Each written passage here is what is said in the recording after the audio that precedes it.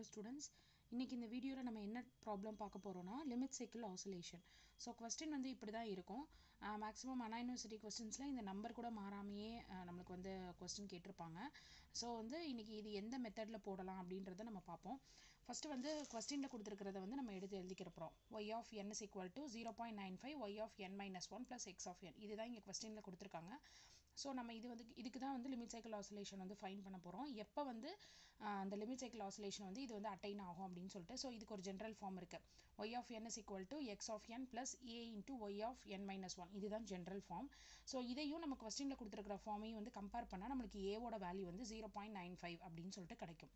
Sometimes இந்த இடத்துல வந்து 0.95க்கு பதிலாக 0.8 இருக்கலாம். ஸோ எந்த வேல்யூ வேணாலும் இருக்கலாம். ஸோ நம்ம வந்து அதை ஜஸ்ட் வந்து ஏன்னு சொல்லிட்டு நம்ம எடுத்துக்க போகிறோம். இதுதான் general form.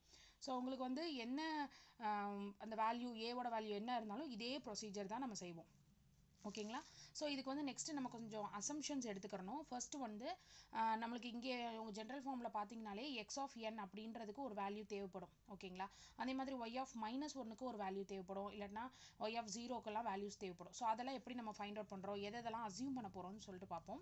First X of என்னுக்கு வந்து 0.875 என் வந்து 0வாக இருக்கிறப்ப மட்டும் 0.875 அப்படின்னு சொல்லிட்டு எடுத்துக்கிடுவோம். என் வந்து 0வோட மற்ற எந்த வேல்யூவாக இருந்தாலும் 1 to infinity எந்த வேல்யூவாக இருந்தாலும் அதோட வேல்யூ 0ன்னு எடுத்துக்கிற போகிறோம். ஸோ இதை நம்ம அசியூம் பண்ண போகிறோம். இதை வந்து 0 லிமிட் சைக்கிள் ஆசிலேஷன் அப்படின்னு சொல்லுவாங்க. அதாவது n வந்து 0வாக இருக்கிறப்ப மட்டும் நம்மளுக்கு எக்ஸ் ஆஃப் என் இன்புட் கொடுப்போம். 0 இன்புட் லிமிட் சைக்கிள் ஆசிலேஷன் சொல்லுவாங்க. ஸோ அதர்வைஸ் அதாவது n வந்து 0 இல்லாமல் வேற எந்த வேல்யூ இருந்தாலும் n 1ஆக இருந்தாலும் எக்ஸ் ஆஃப் என் வந்து 0, n வந்து 2ஆக இருந்தாலும் அதாவது X of 1லேருந்து X of infinity வரையும் வந்து 0 அப்படின்னு சொல்லிட்டு நம்ம எடுத்திருக்கோம். நெக்ஸ்ட் வந்து பிட் லென்த், எந்த பிட் வந்து குவான்டைசேஷன் நம்ம பண்ணலாம் அப்படின்னா 4th பிட் வரையும் நம்ம வச்சுக்கலாம். 4th பிட் வரையும் நம்ம லென்த் அக்செப்ட் பண்ணிக்கலாம். அதுக்கப்புறம் வந்து குவான்டைசேஷன் யூஸ் பண்ணிக்கலான்ற மாதிரி பிட் லென்த் வந்து 4ன்னு எடுத்துக்கிறோம். இதுவும் நம்ம assume பண்ணிக்கிறதா. Next Y of -1 previous output எதுவுமே நம்ம கேரி ஃபார்வர்ட் பண்ண மாட்டோம். ஸோ வந்து ஒய் ஆஃப் -1 வந்து 0ன்னு எடுத்துக்கிறோம். ஸோ இது எல்லாத்தையும் நம்ம என்ன பண்ண போகிறோம்னா அந்த ஈக்குவேஷன் ஒன்று கொஸ்டின் கொடுத்துருக்காங்கல்ல அந்த கிவன் டேட்டெல்லாம் நம்ம சப்ஸ்டியூட் பண்ண போகிறோம். அதை இப்போ எப்படி நம்ம மாற்றி எழுதிக்கிறோம்னா Y of n plus X of n. So இந்த டேர்மை மட்டும்தான், இந்த A into Y of term இருக்குல்ல, இந்த டேர்ம் மட்டும் தான் நம்ம குவான்டைஸ் பண்ண போகிறோம். ஸோ எக்ஸ் ஆஃப் என்ன அப்படியே எழுதிட போகிறோம். ப்ளஸ் கியூ இன்ட்டு கியூனா குவான்டைசேஷன் அர்த்தம். இந்த பாக்ஸ்குள்ளே இருக்கிறதுக்கு மட்டும் தான் நம்ம குவான்டைசேஷன் பண்ண போகிறோம். So Q into 0.95 Y of n - 1 இதை எடுத்துக்க போகிறோம். ஸோ இனிமேல் கண்டுபிடிக்கிற போகிற எல்லா வேல்யூக்குமே நம்ம இதை வச்சு தான் நம்ம கண்டுபிடிப்போம். So first n is equal to 0 போட போகிறோம். அப்போ ஒய் ஆஃப் என்னன்ற எங்கெல்லாம் n இருக்கோ அங்கே 0 போடுவோம். ஸோ இந்த கியூ குவான்டைசேஷன் அப்ளை பண்ணியிருக்கிற இடத்துல எண்ணுக்கு வந்து 0 போட்டோன்னா ஒய் ஆஃப் 0ன்னு கிடைக்கும். இங்கே n இருக்குது, so Y of 0. Next X of n இருக்குது, so X of 0 plus Q into 0.95. இந்த எண்ணுக்கு வந்து 0 போட்டோன்னா 0 - 1 அப்படின்னு இங்கே கிடைக்கும். ஓகேவா? ஸோ ஃபைனலாக நம்மளுக்கு என்ன கிடைக்கும்னா X of 0 plus quantisation of 0.95 Y of -1. நம்ம முன்னாடியே எடுத்திருக்கோம் Y of -1 0. At the same time n வந்து 0வாக இருக்கிறப்ப மட்டும் எக்ஸ் ஆஃப் n வந்து என்ன 0.875. ஸோ அப்போ எக்ஸ் ஆஃப் 0 அது என்னது 0.875 plus இந்த y of -1 வந்து 0ன்னு சப்ஸ்டியூட் பண்ணிட்டோம். ஸோ இந்த 0 இன்ட்டு எனிதிங் வந்து நம்மளுக்கு 0 ஆயிரும். ஸோ இந்த குவான்டைசேஷன் பண்ண வேண்டிய வேல்யூ எல்லாமே 0 ஆயிரும். ஸோ அப்போ இந்த வேல்யூவை அப்படியே எடுத்து எழுதிக்கிற போகிறோம். அப்போ y of 0ன்ற டேர்மை நான் கண்டுபிடிச்சிட்டேன். என்னது 0.875. அதே மாதிரி நம்ம இந்த டேர்ம் கண்டுபிடிச்சிருக்கேன் இல்லை குவான்டைசேஷன், இது வந்து கிவன் டேட்டாலேருந்து எடுத்து எழுதியிருக்கேன். ஓகேங்களா? ஸோ இதுதான் வந்து நம்மளுக்கு கொஸ்டினில் கொடுத்துருக்குது. இது கூட இந்த டேர்ம் இருக்குது பாருங்கள், இது கூட மட்டும் நான் குவான்டைசேஷன் ஆட் பண்ணியிருக்கேன். ஓகேவா? ஸோ இதில் again n is equal to 1ன்னு substitute பண்ணுறேன். அப்போ எனக்கு என்ன வரும் y of 1, இதில் பாருங்கள் y of 1 x of 1 plus q into 0.95 y of 1 - 1 இங்கே வரும். ஓகேங்களா? ஸோ 1 - 1 0ன்னு ஆயிரும். ஸோ y of 0க்கு பதிலாக இங்கே கிடச்சிருக்கிறத தூக்கி இங்கே சப்ஸ்டியூட் பண்ணுவோம். x of 1 நம்ம தான் முன்னாடியே பார்த்தோம், n வந்து 0வாக இருந்தால் மட்டும்தான் ஒரு வேல்யூ இருக்குது. மற்றபடி n-க்கு எந்த வேல்யூ போட்டாலும் 0 தான். ஸோ ஆப்வியஸாக இந்த டேர்ம் 0 ஆயிரும். இங்கே இந்த டேர்முக்கு பதிலாக இந்த வேல்யூவை தூக்கி இங்கே சப்ஸ்டியூட் பண்ணிடுவேன்.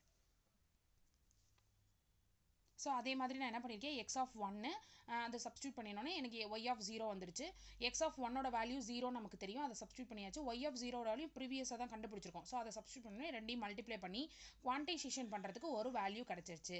ஸோ இந்த மேலே இருக்கிற இந்த அபவ் வேல்யூவை நம்ம என்ன பண்ணணும்னா பிட் லென்த் 4 அதை பேஸ் பண்ணி குவான்டைஸ் பண்ணணும். ஓகேங்களா?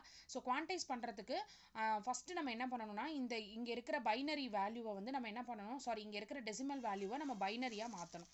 ஓகேவா? ஸோ அப்போ பைனரியாக மாற்றுறதுக்கு பாயிண்டில் இருக்கிறனால இன்ட்டு 2 மல்டிப்ளை பண்ணணும். இருக்கிற வேல்யூவை இன்ட்டு 2ஆல் ஃபஸ்ட்டு மல்டிப்ளை பண்ணோன்னே ஒரு வேல்யூ இருக்கும். ஸோ இதை 2ஆல் மல்டிப்ளை பண்ணால் இந்த வேல்யூ இருக்குது. இந்த வேல்யூவில் அந்த பாயிண்ட்டுக்கு முன்னாடி டிஜிட் இருக்குது, ஹோல் நம்பர், அதை மட்டும் தனியாக எடுத்து எழுதிட்டேன். பேலன்ஸ் இருக்கிற அந்த அந்த பாயிண்ட் டெசிமல் பாயிண்ட்டை மட்டும் நான் திருப்பி எழுதி 2ஆல் மல்டிப்ளை பண்ணுறேன். அகைன் எனக்கு வந்து ஒரு வேல்யூ இருக்குது. அதுலேயும் பாயிண்ட்டுக்கு முன்னாடி இருக்கிற டேர்மை தனியாக வெளியே எடுத்து எழுதிட்டு பேலன்ஸ் 0.325 மட்டும் 2ஆல் மல்டிப்ளை பண்ணுறேன். இது எத்தனை டைம்ஸ் பண்ணுறேன்னா 5 டைம்ஸ். ஏன்னா நான் 4th பிட்டோட குவான்டைஸ் பண்ண போகிறேன். ஸோ 5th பிட்டை வந்து நான் என்ன பண்ணணும், ஒன்று ரவுண்ட் ஆஃப் பண்ணணும், இல்லாட்டினா ட்ரங்கேட் பண்ணணும். So round of R truncate பண்ணுறதுக்கு 5th பிட் வரையும் கண்டுபிடிச்சோன்னே ஸோ நான் அதை எப்படி எடுத்து எழுதுறேன்னா 0 பாயிண்ட், ஏன்னா எனக்கு வந்து டெசிமலுக்கு தான் எனக்கு தேவைப்படுது. ஸோ 0.11010 இது கிடச்சிருச்சு. இப்போ நம்ம என்ன பண்ணுறோன்னா இந்த குவான்டைஸ் பண்ண போகிறோம். இந்த கன்வெர்ட் பண்ண வேல்யூவை வந்து குவான்டைஸ் பண்ண போகிறோம் 4th பிட் பேசிஸில்.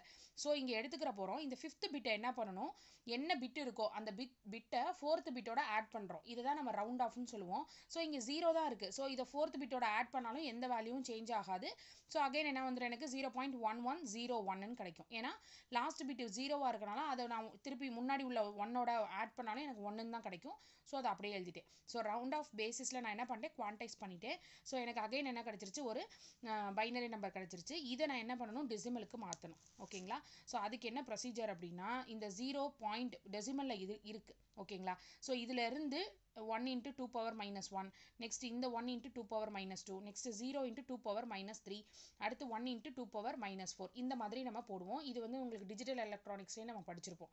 இது எப்படின்னா, இந்த பாயிண்ட்டுக்கு முன்னாடி இருக்கிற வேல்யூ வரையும் நம்ம என்னென்ன 0 இருக்கா 1 இருந்தாலும் அதை 2 power 0, 2 power 1, 2 power 3 அப்படி இப்படி ஆட் பண்ணிட்டு போவோம். ஓகேங்களா? Left side from right to left வந்து 2 power 0, 2 power 1, 2 power 2 அப்படின்னு ப்ளஸில் ஆட் பண்ணிட்டு போவோம்.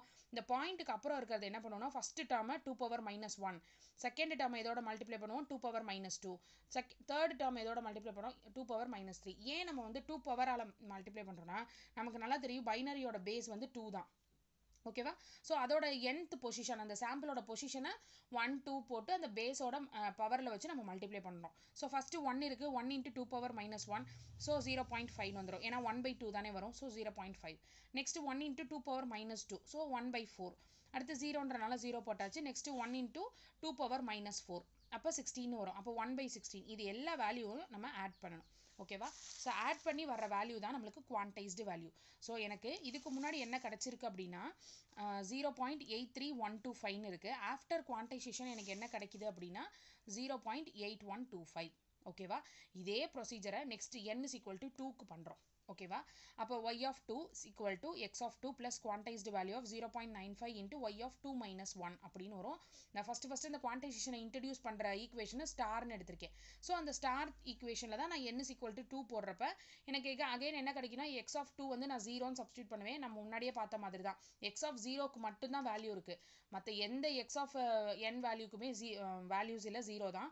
ஸோ x of 2 வந்து 0, y of 2 minus 1னா y of 1 அங்கே தான் முன்னாடி கண்டுபிடிச்சிருக்கோம். ஸோ அதோட வேல்யூ ரெண்டையும் தூக்கி இதில் சப்ஸ்டியூட் பண்ணுறப்ப 0 ப்ளஸ் குவான்டைசேஷன் ஆஃப் 0.95 இன்ட்டு இந்த வேல்யூ. ஸோ அகைன் ஒரு வேல்யூ கிடைக்குது. இது வந்து நம்மளுக்கு டெசிமலில் இருக்குது. இதை நான் அகைன் பைனரியாக கன்வெர்ட் பண்ணுறப்ப எனக்கு என்ன ஆகும், இந்த ஃபுல் டேர்ம் இன்ட்டு 2 போடுறப்ப எனக்கு முன்னாடி ஒரு 1 ஹோல் நம்பர் இருக்குன்னா அதை மட்டும் தனியாக எடுத்து எழுதிடுவேன். 0 இருந்தாலும் 1 இருந்தாலும் எது இருந்தாலும் தனியாக எடுத்து எழுதிட்டு பேலன்ஸ் இந்த பாயிண்ட்டுக்கு அப்புறம் வர நம்பரை அகைன் 2ஆல் மல்டிப்ளை பண்ணுறேன். அகைன் ஒரு வேல்யூ கிடைக்கிது, மல்டிப்ளைடு வேல்யூ.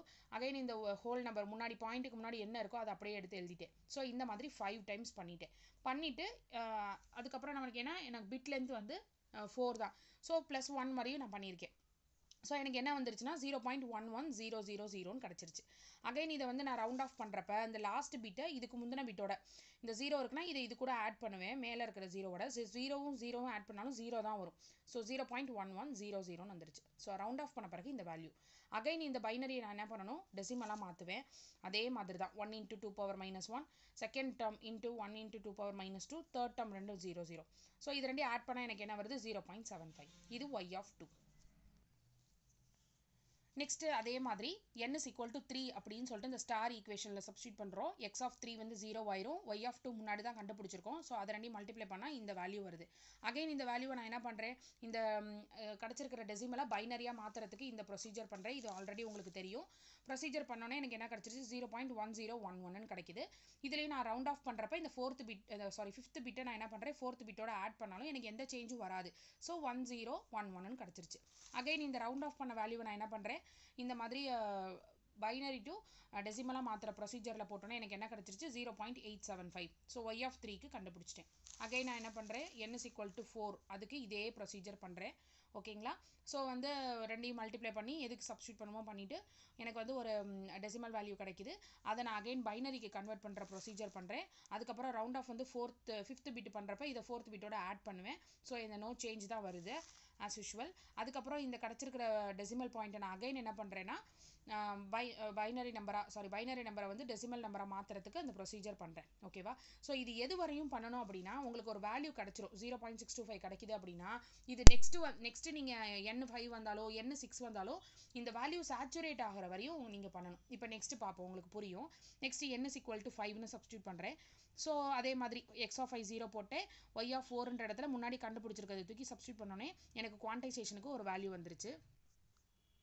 ஸோ அதை வேல்யூ நான் எப்பயும் நம்ம நார்மலாக பண்ணுறப்ப எனக்கு என்ன கிடைக்குதுன்னா, 2ஆல் மல்டிப்ளை பண்ணுறப்ப இங்கே 1 கிடைக்கும், அதுக்கப்புறம் இங்கே 0, இங்கேயும் அடுத்து 0 கிடைக்கும், அப்புறம் 1. ஸோ எனக்கு குவான்டைசேஷன் பண்ண பிறகு எனக்கு நான் வந்து டெசிமலை பைனரியாக மாற்றின பிறகு எனக்கு என்ன கிடைக்குதுன்னா 0.1011 கிடைக்குது. இப்போ நான் ரவுண்ட் ஆஃப் பண்ணுறதுக்கு என்ன பண்ணணும், இந்த லாஸ்ட் பிட்டை அதுக்கு முந்தின பிட்டோட ஆட் பண்ணணும். ஸோ ஃபஸ்ட்டு 4 பிட்டு எழுத்துட்டேன், ஃபிஃப்த் பிட்டு அதோட ஆட் பண்ணுறப்போ 1 + 1 எனக்கு என்ன வந்துடும், 0 வித் கேரி. ஸோ இது எப்படி எனக்கு மாறிடுச்சு, இதுக்கு முன்னாடி என்ன வந்துச்சு, எனக்கு ஃபிஃப்த் பிட்டு 0 தான் வந்துச்சு. ஸோ எனக்கு எந்த சேஞ்சுமே ஆகலை.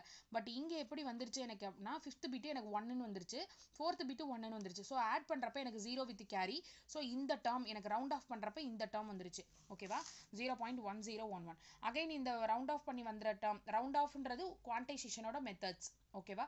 ஸோ இந்த ரவுண்ட் ஆஃப் பண்ண வேல்யூவை நான் அகைன் என்ன பண்ணுறேன், பைனரி வேல்யூவை டெசிமலாக மாற்றக்கூடிய ப்ரொசீஜர் பண்ணால் அகைன் y of 4க்கு என்ன வேல்யூ வந்துச்சோ அதே வேல்யூ வந்துருச்சு. ஸோ இதோட நம்ம ஸ்டாப் பண்ணிடணும். ஏன்னா நம்மளுக்கு லிமிட் சைக்கிள் ஆசிலேஷனை அட்டைன் பண்ணிருச்சு. நீங்கள் இதே மாதிரி தான் வரை எந்த வேல்யூ கிடைச்சாலும் நீங்கள் இதே ப்ரொசீஜர் தான் ஃபாலோ பண்ணணும். அதே மாதிரி x of n நீங்கள் வேறு வேல்யூ எடுத்தாலும் சரி, பிட்டு வந்து 3ன்னு எடுத்தாலும் சரி, 5ன்னு எடுத்தாலும் சரி, இதே ப்ரொசீஜர் தான். எங்கே வந்து உங்களுக்கு இந்த வேல்யூ வந்து இதுக்கப்புறம் நீங்கள் n is equal to 6ன்னு போட்டாலும் 0.625 தான் வரும். n is equal to 7 இனிமேல் என்ன n-க்கு வரிய வேல்யூ போட்டாலும் உங்களுக்கு இதே தான் வருது. ஓகே. நம்ம என்ன எழுதுறோம், நான் ஃபைனலாக n is less than or equal to 5 இருக்கிறப்ப நம்மளுக்கு வந்து அவுட்புட் வந்து ரிமைன்ஸ் கான்ஸ்டண்ட்டாக இருக்கும் அப்படின்னு சொல்லிட்டு நம்ம எழுதுறோம். இதுக்கு பேர் தான் வந்து லிமிட் சைக்கிள் ஆசிலேஷன் பிஹேவியரை அட்டைன் பண்ணிருச்சு, அதனால தான் இது வந்து இப்படி பிஹேவ் பண்ணுது அப்படின்னு சொல்கிறாங்க. ஓகேவா. n வந்து 5-ஐ விட கிரேட்டர் தானாக போகுது அப்படின்ற பட்சத்தில் n is greater than or equal to 5ன்னு இருக்கிற பட்சத்தில் நம்மளுக்கு வந்து இதே வேல்யூ தான் இருக்குது. ஸோ இதை வேல்யூவை என்ன சொல்கிறோம், டெட் பேண்ட் அப்படின்னு சொல்கிறோம். ஸோ இந்த டெட் பேண்ட் வந்து கரெக்டான வேல்யூவாக வந்திருக்கா, நம்ம கரெக்டான வேல்யூவில் தான் இந்த டெட் பேண்ட் அட்டைன் ஆயிருக்கான்னு பார்க்குறதுக்கு ஒரு ஃபார்முலா இருக்குது. ஓகேங்களா. 1/2 2 power minus b divided by 1 minus modulus of a. ஓகேங்களா. ஸோ இந்த பீன்றது வந்து ஒன்றும் இல்லை, நம்ம எத்தனை பிட்டு வந்து குவான்டைஸ் பண்ணுறதுக்கு எடுத்துருக்கோமோ அதுதான் பி. ஏன்றது நம்ம முன்னாடியே பார்த்துருக்கோம். ஸோ அதை ரெண்டையும் சப்ஸ்டியூட் பண்ணோன்னா எனக்கு என்ன கிடைக்குது அப்படின்னா, இந்த எந்த வேல்யூவில் எனக்கு லிமிட் சைக்கிள் ஆசிலேஷன் பிஹேவியர்னால கான்ஸ்டன்ட் ஆகுதோ அந்த வேல்யூ எனக்கு கிடச்சிரும். ஓகேவா. ஸோ எந்த என்னோட வேல்யூவில் நம்மளுக்கு லிமிட் சைக்கிள் ஆசிலேஷன் அட்டைன் ஆகுதுன்றதை மட்டும் நம்ம கண்டுபிடிக்கலாம். இது வந்து 4th யூனிட், அதாவது DTSPயில் 4th யூனிட்டில் உங்களுக்கு கண்டிப்பாக அண்ணா யூனிவர்சிட்டி கொஸ்டின்ஸில் ரிப்பீட்டடான வருது. ரொம்ப ரொம்ப இம்பார்ட்டண்டான கொஸ்டின். பார்க்குறப்ப கொஞ்சம் ஈஸியாக தான் இருக்கும். ஒரே மெத்தடை தான் நம்ம எல்லா என்னோட வேல்யூஸ்க்குமே சப்ஸ்டியூட் பண்ணுவோம்.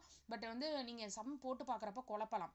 ஓகே. ஸோ நீங்கள் பார்த்துட்டு ஒரு தடவை நீங்களும் செஞ்சு பாருங்கள். அப்போ தான் இந்த இது வந்து உங்களுக்கு ஈஸியாக இருக்கும். நீங்கள் x of n வந்து 0.875 எடுத்தால் தான் n வந்து 5ல் லிமிட் சைக்கிள் ஆசிலேஷனை வந்து அட்டைன் பண்ணும். நீங்கள் அது வேறு வேல்யூ எடுக்கிறீங்க, பிட்டோட வேறு மாற்றுறீங்க, ஏவோட வேல்யூ வேறு மாற்றுறீங்கன்னா உங்களுக்கு இந்த இது கொஞ்சம் பின்னாடி போகலாம், இல்லை முன்னாடி வரலாம், அந்த மாதிரி வந்து உங்களுக்கு சேஞ்ச் ஆகும். ஓகேவா. ஸோ இது வந்து லிமிட் சைக்கிள் ஆசிலேஷன் ரொம்ப ரொம்ப இம்பார்ட்டண்டான ஒரு மெத்தட் 4th யூனிட்டில். ஓகே. தேங்க்யூ.